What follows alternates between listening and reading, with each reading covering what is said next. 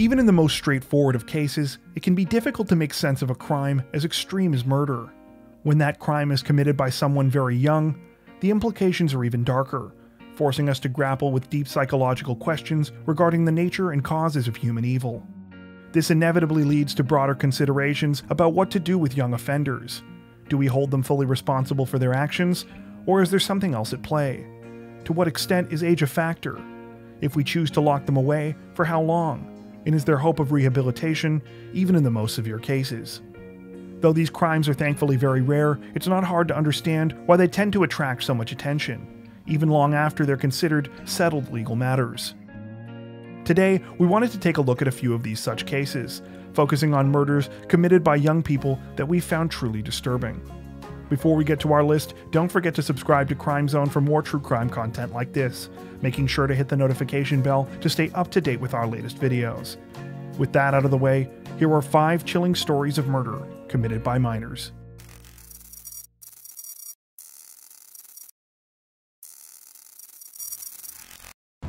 On August 2, 1993, the parents of 4-year-old Derek Robbie were terrified to learn that their son was missing when they went to pick him up from a local day camp in Steuben County, New York. Derek had reportedly never arrived that morning, prompting a frantic search of the surrounding community. Just 4 hours later, the young boy's body was sadly discovered in a wooded area not too far away. However, the case was about to get even more shocking when 13-year-old Eric Smith confessed to Derek's murder. Smith had been riding his bike to the same day camp earlier that day when he spotted the young boy walking alone. He lured Derek into the wooded area where he proceeded to strangle him, drop a large rock on his head, and remove his clothes before sexually assaulting him with a tree limb. According to reports, Smith had been previously diagnosed with intermittent explosive disorder, a mental condition that caused him to be violent and unpredictable that was rarely seen at his age. Smith himself would later say that he came from a troubled home, where he was routinely abused by members of his family. He was also known to be significantly bullied elsewhere in his life for the size of his ears, his glasses, and his red hair and freckles. Smith claimed that the murder was his way of coping with the rage he felt for his tormentors. On August 6, 1994, Smith was convicted of second-degree murder and received the maximum term available at the time for young offenders, a minimum of 9 years to life in prison. Though he has expressed considerable remorse for his crime over the years, he has been considered a danger to the public by the parole board, which has denied him release a total of 10 times since his incarceration began. He will not be eligible for parole again until October of 2021.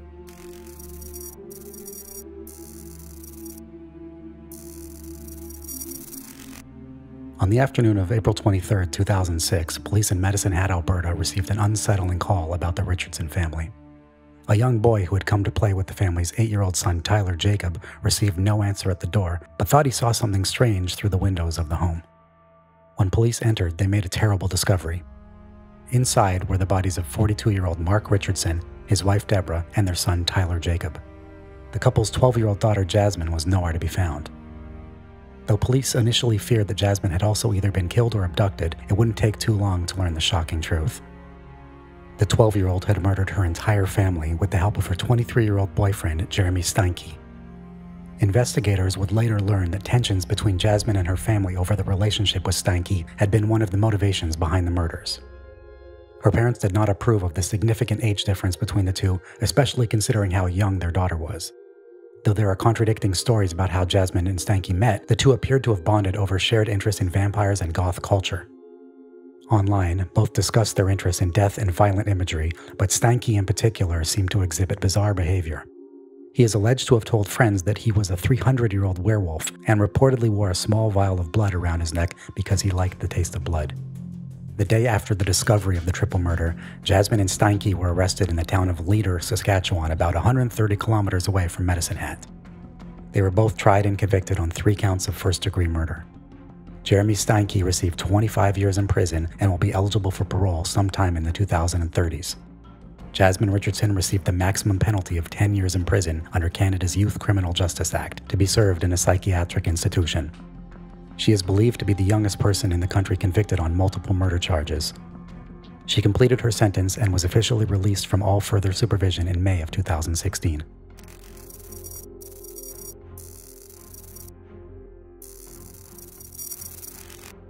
In December of 1968, a conviction in the murder cases of two young boys received massive attention in the British press.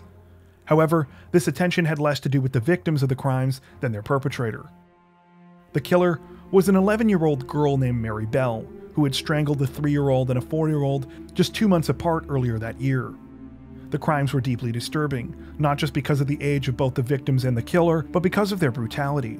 The second murder in particular had involved significant mutilation of the body after death, with Mary Bell reportedly carving an M into the boy's abdomen and using scissors to further damage the corpse. Though many of the stories written about Mary at the time focused on her diagnosis of psychopathy, her life before her conviction offers a more complete picture of her chilling crimes. Mary grew up in extremely abusive conditions. Her mother was a prostitute who forced her to engage in sexual acts with her clients from a very young age. On top of this, her mother reportedly tried to kill her several times. On one occasion, Mary was given an overdose of sleeping pills. Another time, she was said to fall out of a window under suspicious circumstances. Later investigation would show that Mary had suffered damage to the prefrontal cortex of her brain. These circumstances appear to have been at least partially considered in court, as she was found guilty of the lesser charge of manslaughter on the grounds of diminished responsibility. However, she was considered to be a danger to society, and was sentenced to be held, quote, at Her Majesty's pleasure, a form of indefinite detention practiced in the UK that is often used in cases involving young offenders.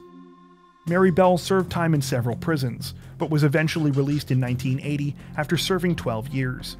She was given a new identity and had a daughter 4 years after her release, though once again became the subject of controversy when reporters discovered her location in 1998. The pair were famously seen leaving their home with bed sheets over their heads to protect their identities.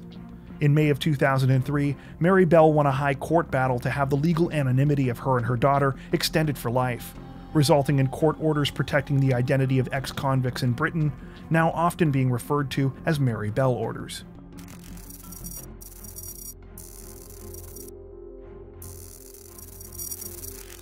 Rena Verk was a 14-year-old girl from the quiet middle-class suburb of View Royal, British Columbia. She belonged to a devout religious family, and unlike many South Asian families in her local community, her parents were Jehovah's Witnesses.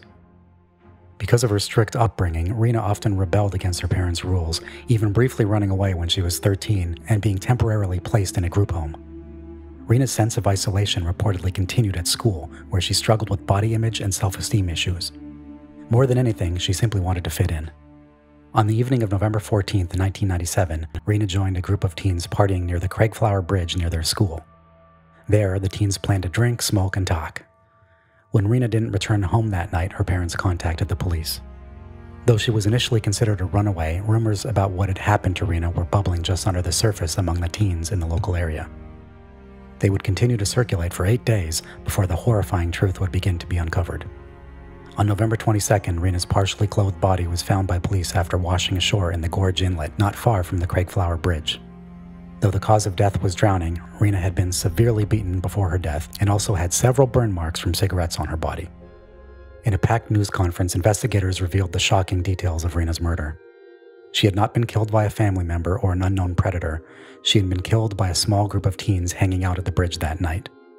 In all, 6 people had contributed to the beating death of Rena Verk, all of whom were 16 years old or younger. They would come to be known as the Shoreline Six. 5 girls and 1 boy had savagely punched, kicked, and burned her with cigarettes as she struggled to defend herself. Sadly, the story didn't end there. Though Rena was badly beaten by the group, the crowd was eventually dispersed, leaving her severely injured but able to begin staggering home. It was then that 2 people from her group of attackers, 16-year-old Warren Glowatsky and 15-year-old Kelly Ellard, decided to continue attacking Rena. They dragged her to the other side of the bridge and beat her once again, rolling her unconscious body into the water after they were finished. Several people involved in Rena Verk's murder received sentences ranging from 60 days to 1 year in jail, but Glowatsky and Ellard were tried as adults for their role in the crime.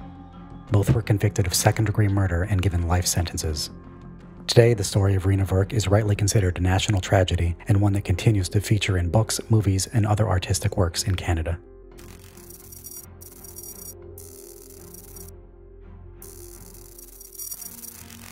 On the afternoon of February 12, 1993, 2-year-old James Bulger disappeared while with his mother Denise at the New Strand Shopping Centre in Merseyside, England.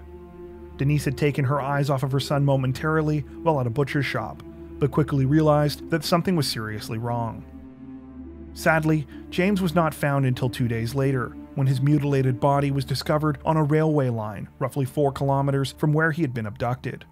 Unfortunately, that was just the beginning of the horrifying details in the case. CCTV footage released from the shopping center revealed that James had been taken by 2 young boys, who were quickly identified as 10-year-olds Robert Thompson and John Venables. In one of the most chilling and sad images imaginable, James could be seen holding the hand of one of his abductors while being led out of the mall. The boys would later reveal that they had skipped school that day, hanging around the shopping center and stealing various items while also looking for a child to target. Though they had originally planned to push their victim into oncoming traffic, when they abducted James, they decided on something far more brutal. After arriving at the secluded area of the railway line, Venables and Thompson began torturing James, throwing modeling paint in his eyes before kicking him and stomping on him. They also threw bricks and stones at him, finally dropping a 10-kilogram metal bar on his head. The pathologist in the case stated that James suffered so many injuries that it was impossible to determine which one had been the fatal blow. Police also could not rule out sexual assault in the attack, as many articles of James's clothing had been removed, including his underwear. On November 24, 1993, Venables and Thompson were found guilty of the murder of James Bulger, becoming the youngest convicted murderers in modern British history. Much like Mary Bell, they were sentenced at Her Majesty's pleasure, a type of indefinite detention often used in severe cases involving young offenders. Though both boys were subsequently released in 2001, John Venables has since returned to prison several times, most recently in 2017 on charges of possessing indecent images of children. To this day, the murder of James Bulger remains one of the most shocking and well-known cases in the history of England. That brings us to the end of our list. Are there any stories like this that you think we should cover in a future video? Let us know in the comments section below. As always, if you enjoyed our video, don't forget to like and subscribe to Crime Zone for more true crime content like this, making sure to hit the notification bell to stay up to date with our latest videos. Thank you for watching.